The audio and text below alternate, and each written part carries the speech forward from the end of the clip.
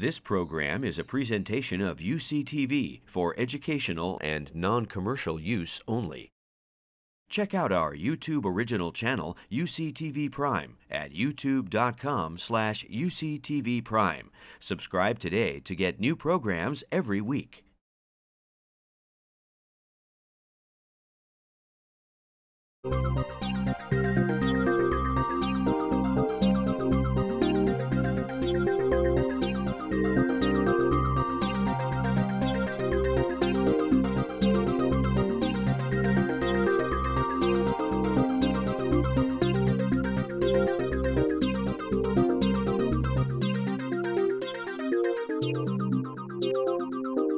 Welcome to A Conversation with History. I'm Harry Chrysler of the Institute of International Studies.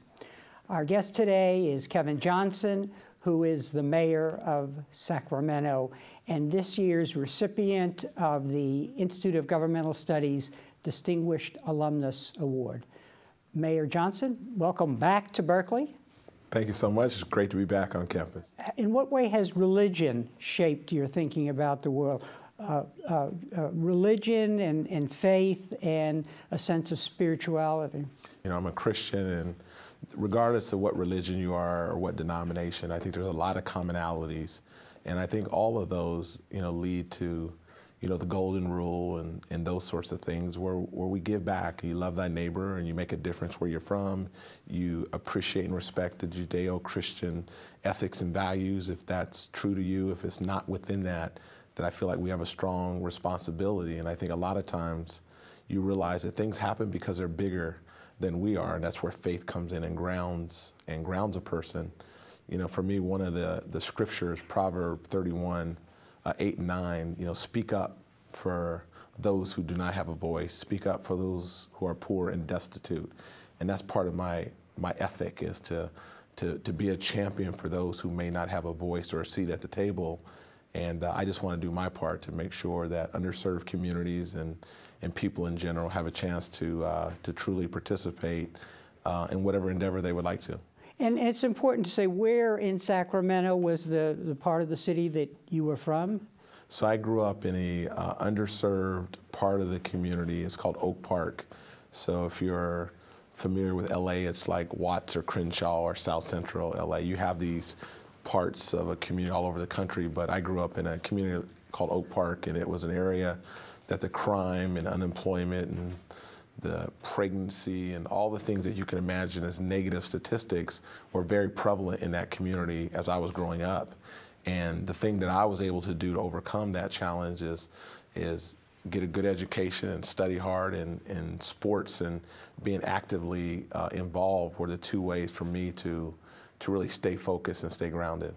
And it seems that athletics was a gift that you had, that you attached to the goal of education, which you had also, I guess, learned from your family background. Yeah, my mom and my grandparents always told me, you can play sports as long as you want, but just after you do your homework.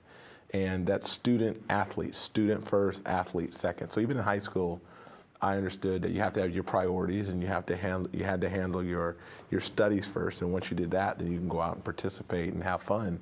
And that kind of structure and thinking and discipline even helped me when I got to Cal, because it was very difficult here to balance, your academic challenges and your homework and your studies, and then at the same time have to go practice for 3 hours. And then once the season started, you're traveling, playing in the Pac-10 back in my day, but now the Pac-12. If you don't have your priorities in order, if you're not very structured and disciplined with what you do, you can quickly fall behind. But the training I had in high school and that mindset helped me here in college as well. And how did Cal shape your thinking? Well, I think what I probably learned at Cal was just the sky was the limit if you take advantage of the experience here at Cal. The friends that I made, the faculty and professors that I had, obviously the students that I went to school with, the basketball players that were my teammates, the relationships I made in the community, that collective experience and the diversity of Cal helped shape me to be engaged civically, to be respectful for people who I may not necessarily have a lot in common or necessarily agree with on every issue, but you have to respect people's opinions. So engagement, being respectful, and then this notion of working hard to better some other place. So whether it be a community or whether you do the Peace Corps when you graduate from college, but you had to have a heart if you went to Cal that was bigger than just your surroundings. It had to be for others somewhere else. And I think that was very influential in my development. So I'm hearing that through both in your childhood and at Cal, a real sense of the community. Now, as a very successful student athlete, it would seem that there's a danger of getting filled with yourself. I mean, you're a campus celebrity and so on. And so that's a real difficult set of tasks to keep your principles and be successful as an athlete. Let me put it a little bit differently. The academic rigors of Cal were very humbling, so it was not too hard for me to stay grounded when it comes to that. You couldn't get too full of yourself. You can go into a classroom at Cal and have, 200 and 300 people in the class, and all these kids were 4.0 students and, going on to become doctors and rocket scientists and amazing things, and you have to compete with them and show that, you can hold your own. So for someone like me, it was very challenging. Yes, it was. But you realize that on the basketball court and being an athlete was part of the college experience. It was a very small part. Once you got off the court, then you had to go to the library and stay till midnight like every other normal student, because that's who you were competing against and who you were competing with. And I think that was very humbling but very fulfilling at the same time. Now, you went on to a great NBA professional basketball record, and you were obviously a superstar. You were both at Cal and in the professional team a point guard, and I'm curious about what you learned about leadership and teamwork on the basketball court. So I think the first thing I'd say that, my position was a point guard, and as a point guard, it goes back to my ethos. A point guard gets everybody on the team involved, so you have to be unselfish, and you have to have a kind of a shared vision. You have to say, here's where we all want to go, and get all your teammates on the same page and push or pull or head in that direction. So that was important. And then setting clear goals that on a team, your individual goals are one thing, but your individual goals has to be a part of a collective goal. And that collective goal is to win a championship or to go to the NCAA tournament if you're in college. So there was a lot of similarities in terms of leadership, but you have to lead by example. So for me, it was always try to work harder than everyone else. I'd be the first one to practice or the first one to a game, and I'd be the last one to leave practice or the last one to leave a game. And I think leading by example and making sure you're unselfish is something that your teammates would respect, and they follow a person that they believe that has their best interests at heart. Now, while you were in professional basketball, you were already still committed and implementing this idea of serving the community, basically, even before you had gone back to Sacramento, on the board of many foundations and so on. So that's really something that never left you. Yeah, it's just who I am, the spirit to serve and give back. And, I remember my grandfather, when I was a young person, I was 5 years old, and he would go to sleep early at night, and one night he woke me up at 11 o'clock at night, and he said, get in the car, and we hopped in the car and we drove to some projects in Sacramento, so really low, even a lower income area than we lived in, and it was right before Christmas, and he gave me $20, and back then, I'm 5 years old, so you're talking 40 years ago, $20 was like equivalent to a $200 bill. He said, knock on apartment 2C and give the lady the $20. So I gave the lady $20. She started crying. I ran back in the car. I looked at him like he was crazy. He put the car in reverse and he went home and didn't tell me why. 2 days later, I'm like, I had a dream that we got up and went to this house and I gave away a $200 bill. I forgot about it. A couple years later, my grandmother was sitting at the kitchen table, and I said, hey, Grandma, I had this dream a few years ago that Grant woke me up, X, Y, and Z. She said, no, it really happened. I said, what was the deal with the story? That lady was a single parent, and 2 days before Christmas, she had 5 kids, and her house had been robbed, and all the children's presents were stolen and taken from the kids. In the news station, they broadcast the lady's address, and my grandfather got up and said, we're gonna go do our part, and we're gonna give this stranger $20, because that's what being a good neighbor is all about. And I can't escape that, and that's why as an elected official, you know, my job as a public servant is to try to solve problems and make a difference in people's lives in my community. Not when it's convenient, not when it's just easy to do. You got to do it sometimes when it's not convenient and not comfortable. And I think that, again, comes back to my grandfather's influence. In a minute, we'll talk about what you've done in Sacramento. But first, I want to ask you, how did athletics and basketball and being a point guard prepare you for politics, or did it? Oh, it did. Remember, when you play basketball, they throw elbows a lot. And I thought basketball was a dirty sport, but politics is even dirtier, and they throw even more elbows. So needless to say, I didn't realize my 12 years in the NBA would help me for my political, career. I think the other thing that I've learned is, as a basketball player, you play home games and you play road games. When you play at home, everybody cheers for you. When you play at road games, everybody boos you. When you're an elected official, you have so many constituents, and you might do something that 52% of the people think it's the greatest thing in the world, and 48% of the people think it's the worst thing in the world. And you have to just balance that. You have to stay true to your course, true to your beliefs, listen to what people are saying, and then ultimately my job is to make a judgment call and to be fair. I had to do that in basketball as well. In basketball, I had, 12 teammates. They all wanted the ball. They all wanted to score more. They all wanted to shoot. I've got to do my job of trying to balance all of their interests collectively, and then ultimately make a decision that may not make every teammate happy on a regular basis. But if we had this similar goal that we were all aspiring to go after, they would understand that and respect. In the political world, you have all these different interests and different constituents who all have their interests, and they're all the most important thing to them. And it's just challenging at some point in time to separate and prioritize and try to make everyone happy. And that's where I go back to, you listen well, you pay attention, and then you make a judgment call that people will say, I respect and is fair. And if I do that, then I think I've done my job. Now, you decided after leaving basketball to go back to your city. And as I understand it, your focus at first was on the schools and changing the schools. Talk a little about why you started there and how it led to other things. So I grew up in Sacramento, came to Cal, got drafted by the Cleveland Cavaliers, played for the Phoenix Suns after I got traded for 12 years. I lived in Phoenix from '88 to 2000, and I knew when I retired from Phoenix I wanted to move back home. I moved back home in 2000, but in 1989, after my first year in the league, I started an organization called St. Hope. It's a community development company. And its mission was to revitalize Oak Park or inner city communities through public education, economic development, civic leadership, and the arts. So it was a very holistic approach. And I had done that and had been working on it for all my years in the NBA. And when I retired, I knew I wanted to go back home and build on that work. And I did. I moved back in 2001.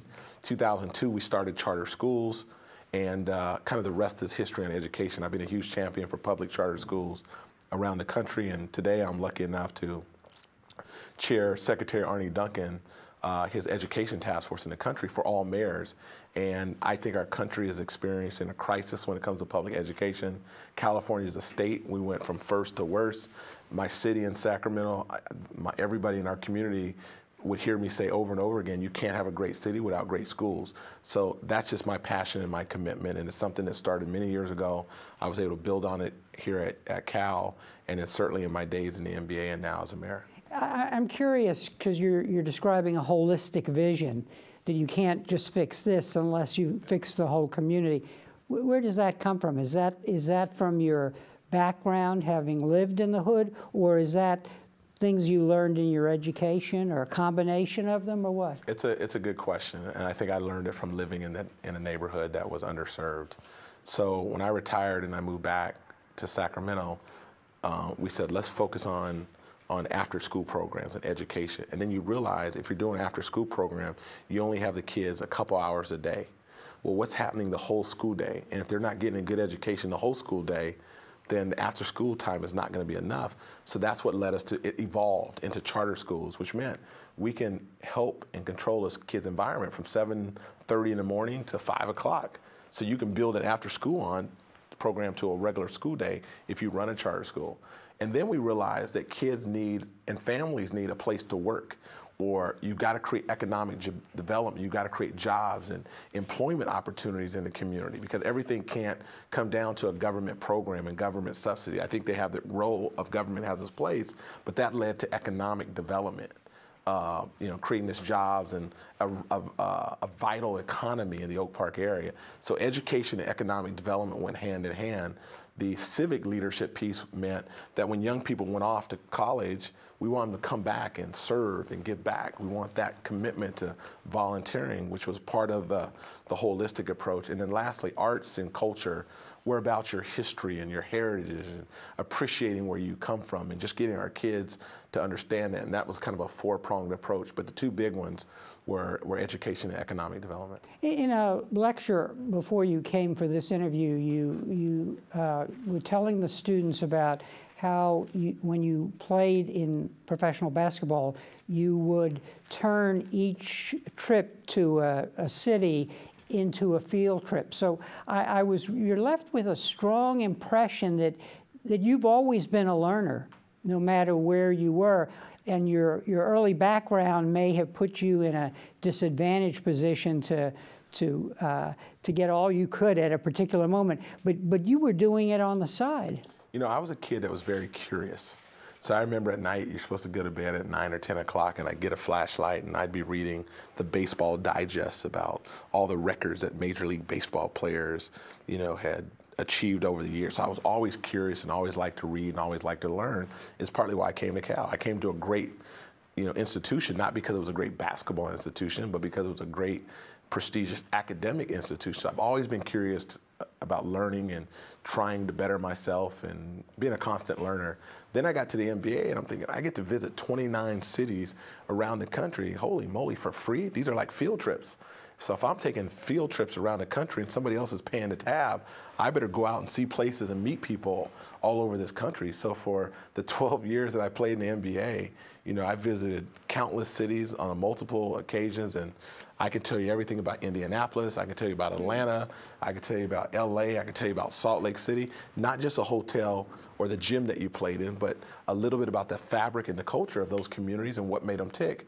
The irony of all that is I met really cool people as well, and now that I'm the mayor of Sacramento, I'm able to take from some of the experiences that I had as a player and bring back to Sacramento in terms of best practices or some of the things that I'd like to see in a city based on what other communities were doing.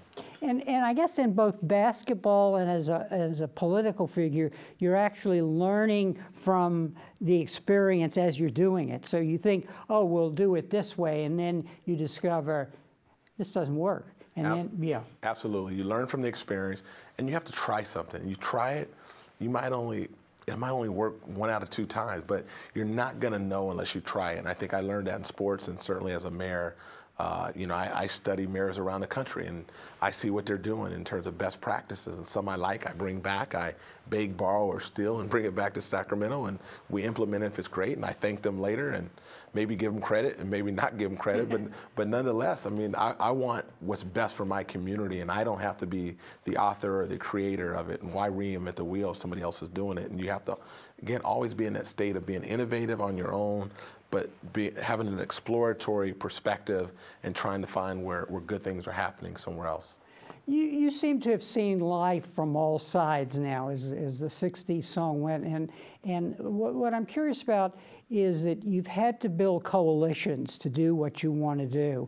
And talk a little about that, because you may have what appears to be a left of center agenda. Let's change these communities. Let's build up on the schools. But on the other hand, I think you have a sense of you have to bring on board the business community. You have to bring in all of the, what is that process like, negotiating that? I think, again, as an athlete playing an NBA, my coalition was 15, teammates, 12, 15 teammates that you have to bring along. As a mayor, I'll give you an example. I'll use homelessness. We had an issue with our homeless population. Oprah Winfrey came to Sacramento, shined a really bright light on what we are not proud of, but it was called Tent City. And rather than sweep it under the rug and act like it didn't exist, we tackled it head on, and we said, we're going to solve this problem. And usually you have just the homeless advocates. So I also got the business community to be a part of the solution. I got the faith community to say we want to be a part of the solution. I got the civic organizations to say we want to be a part of the solution. It's not just a city issue, it's a city-county issue. And I got all the interested stakeholders in the room, very broad perspective, and said, how are we going to collectively solve this problem? Number one, permanent housing is the ultimate goal. So we set out to get permanent housing units. Two, we want this notion where you're empowering services. Whatever services you provide, you want to empower people who are homeless. I used to think people were homeless because they were lazy and just chose to be homeless. That is so far from the truth. So we came up with 4 or 5 guiding principles. You got Democrats, you got Republicans, you got a broad coalition of people all working together. Here we are 4 years later, and we are now a city that most people around the country points to as a best practice for how it dealt with its homeless population. That wasn't one group or one individual or one municipality. It was a collective effort by many people, including the faith community, who came in and stepped up in a big way. You have worked both in the private sector and in the public sector. And I'm curious about what are the costs and benefits of working with one or the other, and what is it like to bring them together? I prefer the private sector. The public sector, it's hard to make the change happen in the public sector. Democracy is messy, and we all know that, and that's the best as well. So what I've tried to do is find a balance. As a private sector person coming into the public sector, how can I bring that perspective, still being true to the dynamic of the public world, but there's things that we can do that are more efficient, we can be more accountable, we can set very clear expectations, we can measure ourselves to whatever results we lay out, and a lot of people aren't used to doing that. And I think the bureaucracy and trying to change things, there's just a status quo and a mindset that often works against that. But when you've seen it done, or when you can point to another way it can happen, people are generally receptive to that, and I think we've been able to do good things to balance both of them. But at this point, I'd still say that I appreciate the private side a little bit better than the public. You are a national figure as a superstar in basketball, but you're working at the local level. Now, we understand why you've come back to your own community, but talk a little about that. Is that where we're going to solve a lot of these problems, in the cities and in the counties, and not at the national level? You hit the nail on the head. All politics are local. You hear that all the time. We can go out as mayors and talk to President Obama, and we can talk about federal programs or stimulus dollars and 101 things.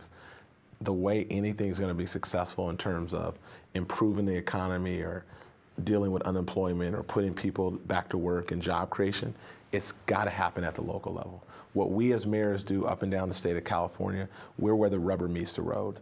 We can take dollars and we can implement them in real time. We can create an environment where we can be a laboratory and try things that other people can't. We're very direct. Some dollars go through the state, they funnel off a portion of it. By the time the dollars get to a city, what started out as a whole dollar might end up being 25 cents. If you give the dollars directly to a city, we're in the position to take that whole dollar and put people to work. And at the end of the day, in this economy, it's top of the mind for everybody. And that's where I think the president understands. He's invited mayors to the White House at least a couple times a year, every year, because he knows that we are the ones that can solve the problems. When you're talking about the #1 issue in this country is unemployment and putting people back to work, mayors are the ones who have the ability to do that. In the context of this devastating inequality that has resulted from 30+ years of national policies, what are your thoughts about how cities can help to change that? Is it that they need money from the federal government, or is it building coalitions with business, creating an environment in which there will be incentives to hire? It's a combination. Let's just take California and Sacramento. Businesses don't want to come into California because they feel the regulatory challenges of California aren't conducive to businesses thriving. There's nothing I can do about that as a mayor because people don't want to come into the state. Secondly, the cost of doing business in California is high. So there's nothing I can do about that as a mayor. But what I can do as a mayor, that businesses that are already in California, if they don't want to leave California, then we can try to attract them to Sacramento. So yes, we need resources from the federal and state, but we need to create an environment and a business climate that's conducive to business and small businesses being able to thrive. And as a mayor, I can do that. We can bring forth incentives, or we can reduce some of our fees, or we can streamline our permitting process. We can create a business climate that makes people say, oh, we can go to Sacramento because the climate is right and it's business friendly. Those are things that we can directly control. And we want resources, again, from the federal government. I'd like them to go straight to the cities and not pass through the state before they get to us. That would be a preference. Looking to the future, how would you advise students to prepare for the future? I think being innovative is going to be very important. Making yourself indispensable is going to be very important. The days of being average are over. You can't just get a high school diploma and think you're going to compete in this world. You've got to get some sort of post-secondary education. I would tell young people, you're not competing just against people in your neighborhood and people at your school. You're competing against kids in India and China. And if kids say, well, what do you mean by that? I'd say, 20 years from now, there's going to be 123 million jobs. Our country is only able to fill 50 million of those jobs. That means 70 million jobs. We're not qualified as a country to fill those. Those jobs are going to go to kids in, again, India and China. I want our kids to know that you are competing against the world. And once our kids understand it, I think we'll rise to the challenge. But that's what I would tell our young people. And one final question: how do we ensure that California students have the opportunities that you have had? I think we have to make education a priority in California. We are not doing that today, in my opinion. We went from first to worst. We've got to create a much better climate. Funding is a challenge in California, and then if you take funding out of the equation, the dollars we do have, we're not spending on what works. I think one, we should put kids first. I think number two, talent matters. You need great principals and great teachers in schools. Number three, parents deserve choices. We got to empower parents, but they deserve choices in terms of the schools they decide to send their kid to. You have to basically invest in works. That would be number four. I need our state to invest in programs that are working, replicate that. And we have to measure and reward results. If you don't measure it, you're not going to know if it's successful. And quite frankly, I think we're failing as it relates to the way we're educating kids, especially in K through 12, and that's something I'm not proud of. Well, on that note, that's Mayor, a bad note. Can we end on a positive note? Let's do that. How shall we do that? I got married in the last year. Oh, congrats! Yeah. Thank you. And she's an educator, so I'm very excited about that. And so, were you going to raise a group of future teachers? I think if I don't raise a group of future teachers, she's certainly going to help influence a group of future teachers and current teachers. So will you be the new power couple? We should tell our audience who you... My wife is Michelle Reed, the former chancellor of Washington, D.C. Public Schools, and she started an organization since she's moved on called Students First, and I personally think that she's probably the top education reformer in the country, and she was kind enough to marry me on Labor Day of last year, and I'm very proud of that, and that's a much better note to end on. Oh, yes, and so let me extend from the university congratulations to you. Thank you, Mayor Johnson, for being here today and sharing this really fascinating story of your journey from Sacramento back to Sacramento. Thank you. Thank you, and thank you very much for joining us for this conversation with history.